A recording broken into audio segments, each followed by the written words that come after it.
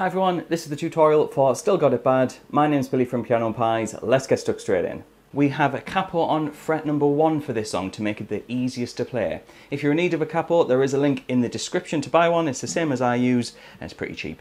So let's dive in with the first 4 chords of the song that we need to get through the beginning.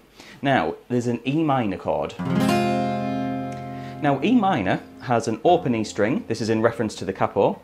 2-2 on the A and D strings, and then 0 on the remaining strings. We're going to talk about strumming and how long we strum for in just a moment. The second chord we need is a G major chord, which is 3 on the top string, 2 on the A string, 0, 0, 0, and a 3 on the high E string.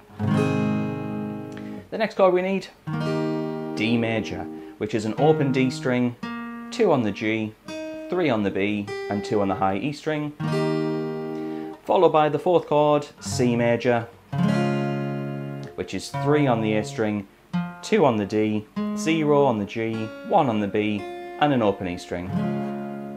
Now those 4 chords are going to get us through the first part of the song, and we sustain the chords, which just means to let them ring out, like this. 1, 2, 3, 4, 2, 3, 4, 2, 3, 4, 2, 3, 4. We play those chords 2 times round to get the first part of the song, before there is this little kind of small 1 bar break, which is just an E minor chord. Okay, so now we get to the catchy part. This is where things become a little bit more lively, and we're going to take the same chords but just jumble them up a little bit. I'll demonstrate and then we'll go over the rhythm for it. So we have C, E minor, G, D. Those chords repeat.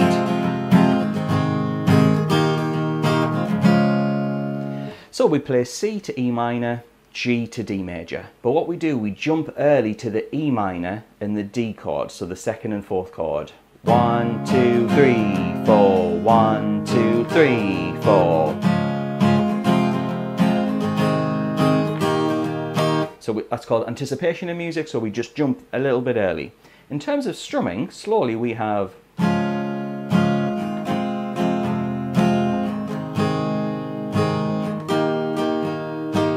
so that's down, down, down, up, down, down, down, up, down, down, down, up, down, down, down, up. Now there's a lot going on there, so I advise just, skipping back and getting used to playing along with that strum and pattern. Because yeah, really lots of ups and downs going on there. However, if you play those sets of chords 3 times round, and then go for a 4th attempt, but only play the first 2 chords, C and E minor, and then stop, you get the full chorus.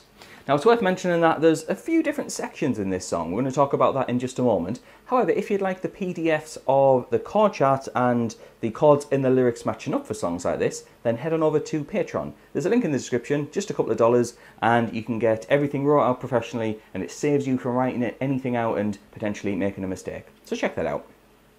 So we then have a post-chorus where they start kind of lowering and just do a few extra kind of parts to pad out the song.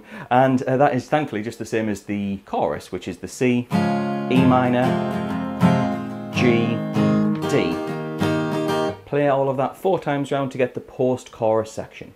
We then have a second verse. Thankfully that's exactly the same as the first verse, which starts the song, but we play it 2 more times just like they do. We then have a second verse, which is the same as the start of the song. So we're playing the E minor for 4, G for 4, D for 4, and C major for 4. And we play that round 2 times. We then get another chorus, and that chorus is the same as the first chorus. C, E minor, G, D. Play that 3 times, and then on that 4th time, play C, E minor, and then stop. So yeah, it's probably worth checking out that Patreon link just so you get everything spot on, because that chorus might catch you out. However, there is then a post-chorus, which is the last part of the song, and we take the same chords as the chorus and play it 8 times. So C, E minor, G and D. Do that 8 times and you get the final part of the song. So that's everything you need to get through this song. If you're interested in getting everything on Patreon, like I said, there's a link in the description. I'd also like to say thanks to the people on the screen. They'll get this the moment this video goes live, so yeah, they get that, plus their name on the screen and a bunch of other perks. So thanks to those guys for supporting me. Thank you very much for watching. I'll see you in the next video.